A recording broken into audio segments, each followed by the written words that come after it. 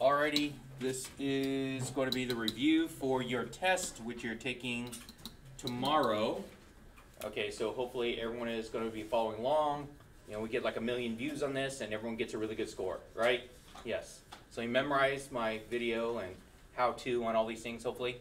Alright, so for the pair of polygons given, find the points of intersection. So what that means is find out where they two, all of them together, actually go together. So where are they equal to each other? That's what it's asking for. So if it's asking for that, I'm going to just write it as x minus 2 equals x minus 2 and x plus 5.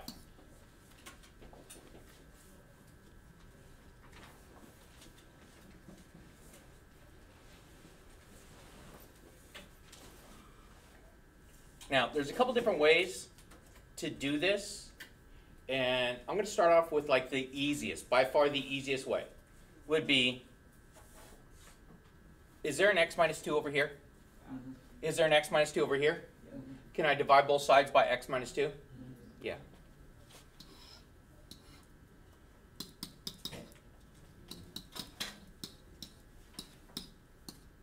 So when I do this right here, there we go. All right, I'll cancel those over there, so I'm left with, if I have the same thing on top and bottom, what does that give me? 1. Just 1. So it's 1 equals, what's that going to be? X plus 5. And to get the x by itself, what would I do? Minus 5, right?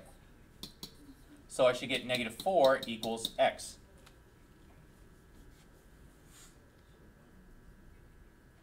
Let's see if it works. So it is negative 4 minus 2 equals negative 4 minus 2, and then negative 4 plus 5.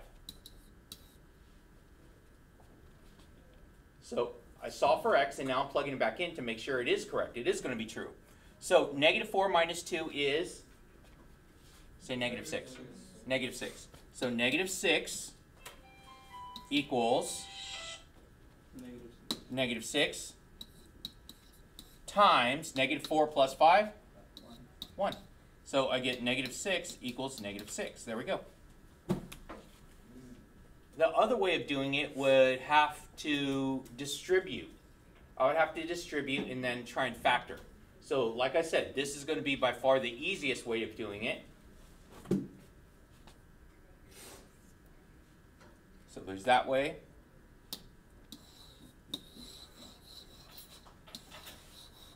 Okay, and we could also, actually let me just do this. All right, so if I did that, x minus 2 equals x minus 2, x plus 5. So if I go through and I distribute, so I get x squared plus 5x minus 2x minus 10. So it's x squared plus 3x minus 10, and then move everything over there. So it's going to be a plus 2 minus x, so 0 equals x squared plus 2x minus 8. So this way it's a little bit more complicated, isn't it? So we can, if you guys actually remember the lesson from Friday and the lesson back in 2.15, where we actually did factor this. So I'm going to break it up into 2 separate. So my first term, what's going to give me my first term there? X. So it's going to be an x, and it's an x.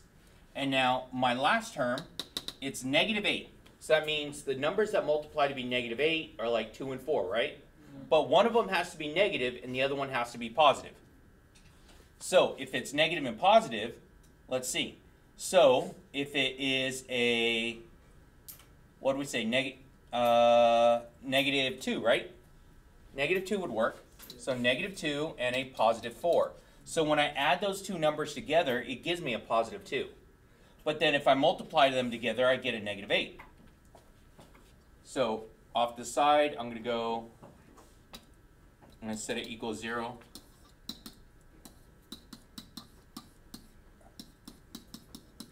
So 0 equals x minus 2.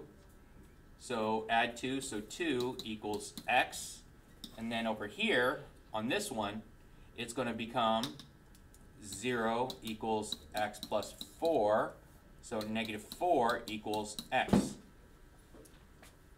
So this one I get both answers. Now I have to check my answers though. Let's check the answers to see what we get. So because I eliminated one of my answers, that's the reason why I was able to get the negative 4 starting out. But then again, there is going to be 2 answers. So the second answer is going to be right here. So let's see what that gives me. So it's going to be, so if I'm plugging it in, so that's going to be 2 minus 2 equals 2 minus 2, and then 2 plus 5. 2 minus 2 gives me 0 equals 0 times 7. Anything times 0 is 0, right? Okay, so here is 0 equals 0. So the first way gave me one answer because I canceled out my other one. I canceled out my second answer.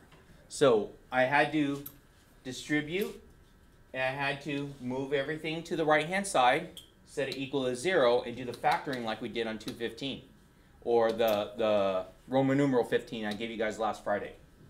So both answers actually work on this. So I checked them both, and they both work. So my 2 answers are going to be a positive 2 and a negative 4. Okay, so let's take a look at this next one then. Determine the following are factors of this right here. So I'm going to do long division. So long division will work. Okay, long division will work. Or if I want to use the box instead of long division, same thing. So if there is a remainder, okay, that's what I'm going for. If there is a remainder, that means it's not a factor. If the remainder is 0, it is a factor. So if I do that, it's going to be x plus 2, not equals, where's the thing? 2x cubed plus x squared minus 15x minus 18. So we did this one yesterday, almost exactly like this, right? Hopefully. Okay, so we start off with the same thing. So now my first term is what I have to match. So I'm trying to match the 2x cubed. So something, so I have to go over 2 terms, so that's going to be right here. So something times x gives me 2x cubed. 2x squared, so that's going to go right here. And then I distribute this. And that's going to give me plus 4x squared. Parentheses, subtract.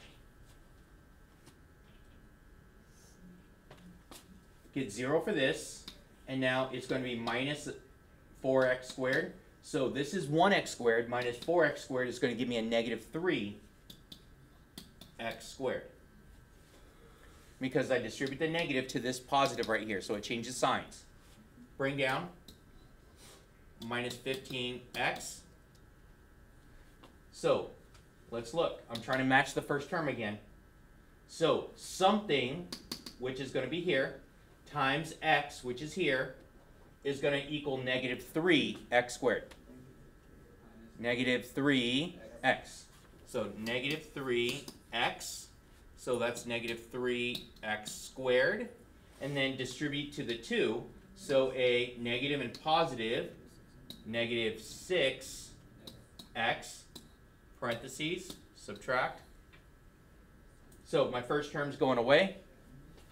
And my next term, so negative, so that makes it a plus. Negative 15 plus 6 is going to give me negative 9. Yeah, negative 9. So it's negative 9x. Bring down my negative 18.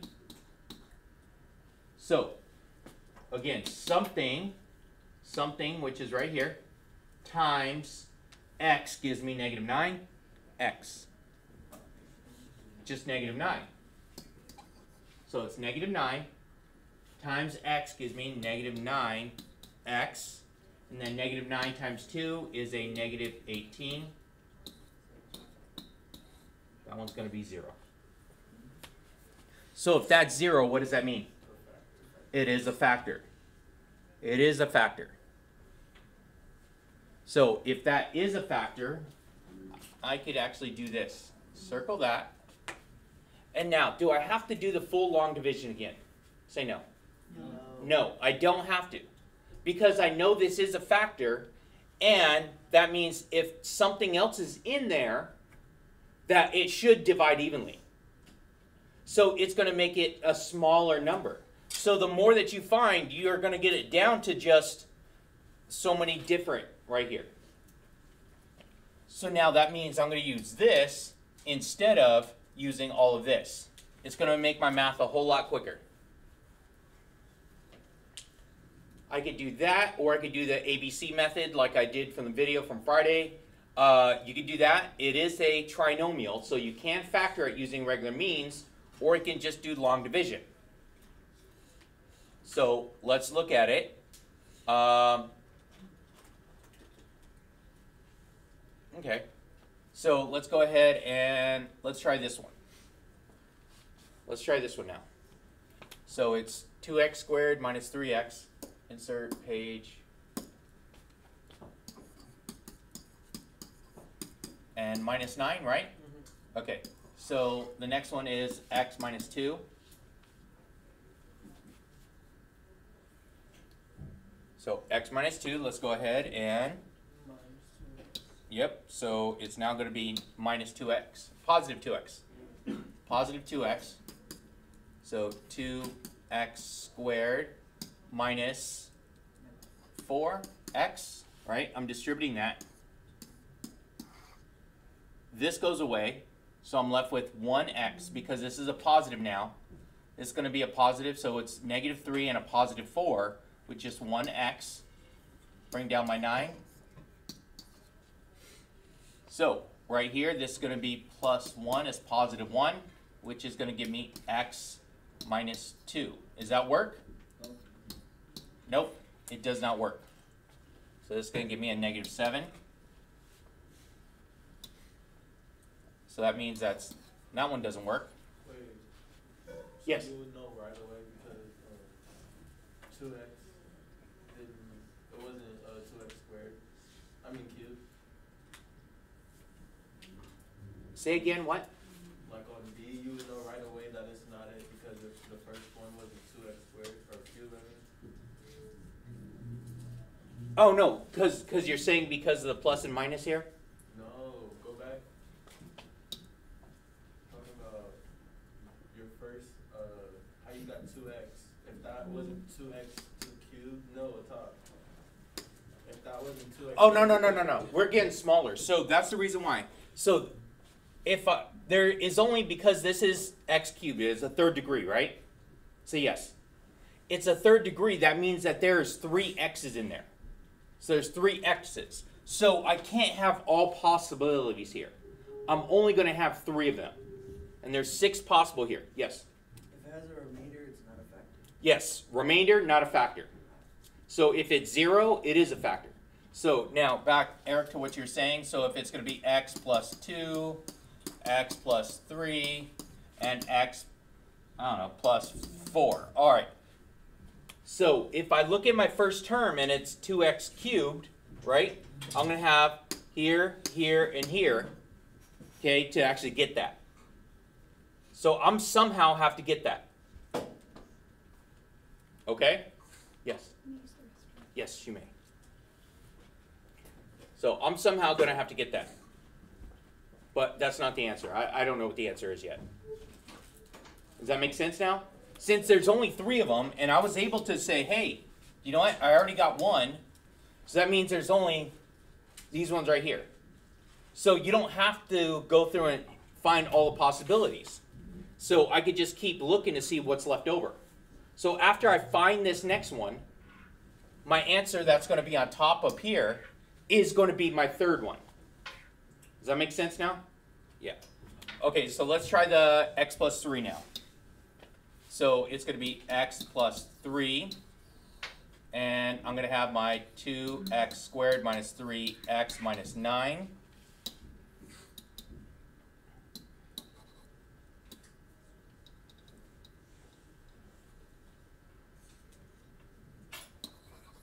There we go.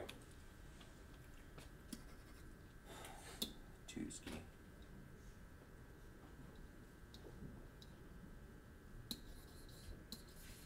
Okay, so again, matching in my first term, so it's going to be a 2x.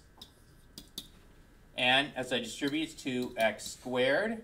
And distribute to the 3, that is plus 6x.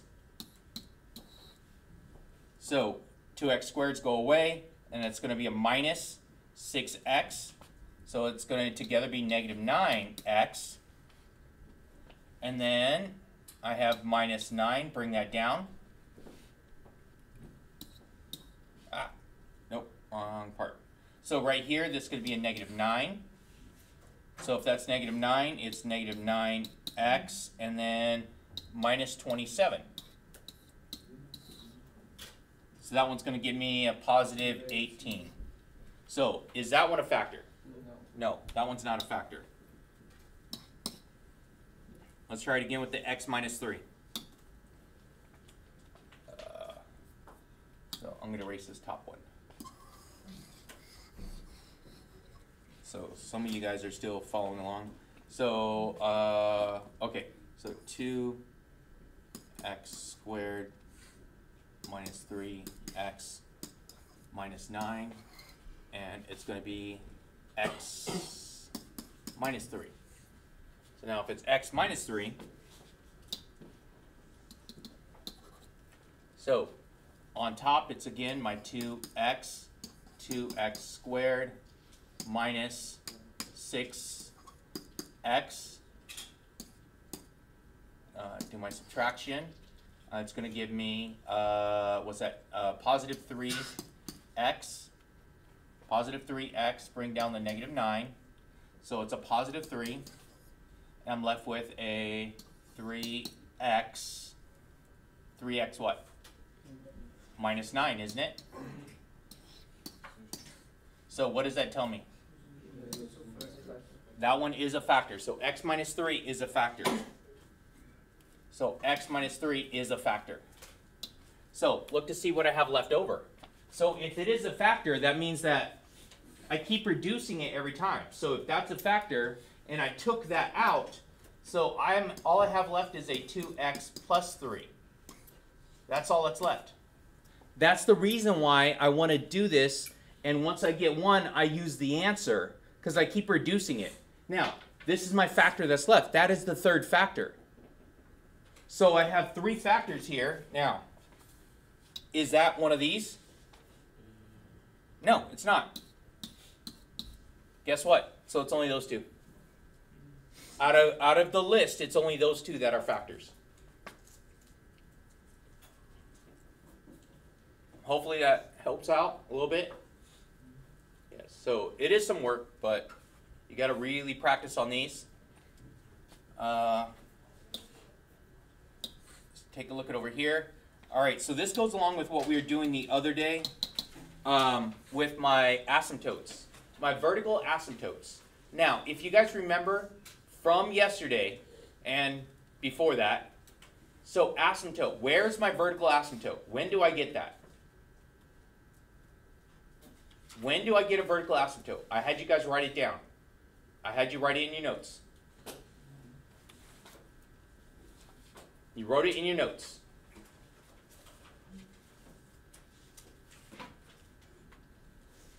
Some people wrote it down. Some people trying to nap.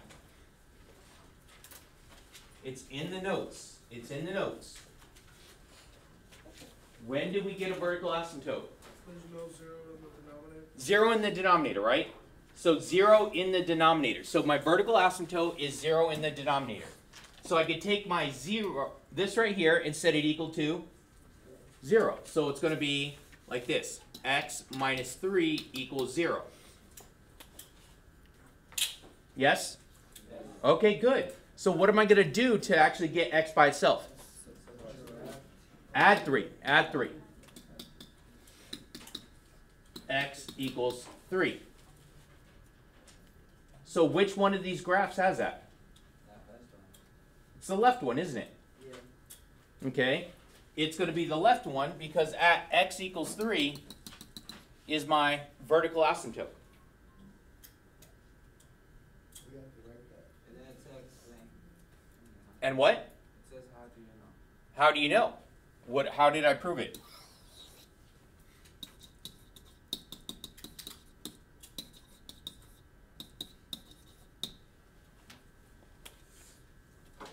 The question is, you write that. Something like that. It's normally close to this. Okay, we're also going to have another problem with the horizontal asymptote also. So I think that's our next one.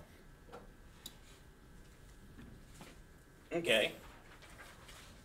Horizontal asymptote. Now, for the horizontal asymptote, what did I have to do? Remember we were talking about limits and we broke apart my problem, right? How would we break this apart for my horizontal asymptote?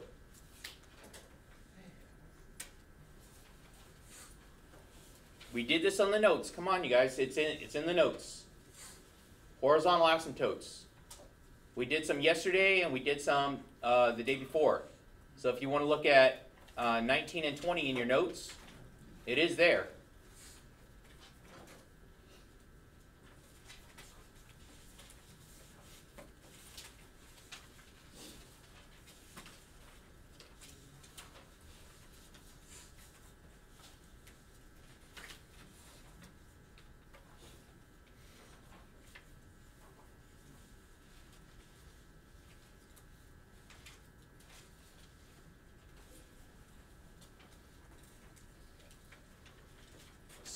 Somebody, looking at the notes. What did we do on 218?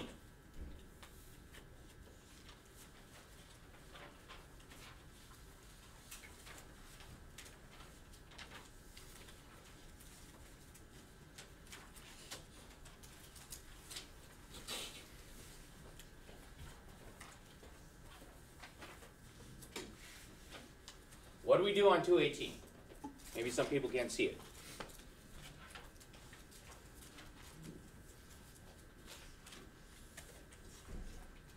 When the line gets closer. Yeah, when it gets closer, how do we figure out that line now? We did a little bit of it yesterday on that table.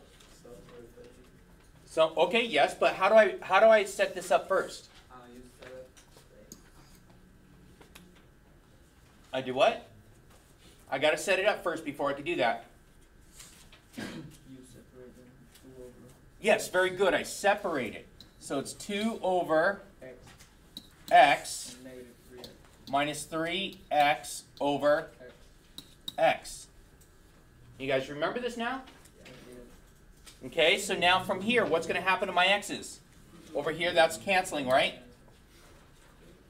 So again, if I'm doing the limit to this, right? If I'm taking this to infinity, what is 2 over infinity? 0. 2 over infinity becomes 0. This becomes 0 minus 3, right? Because this gives me 1. So 0 minus 3 is negative 3. So which one of these has a horizontal asymptote at negative 3? This one right here, right?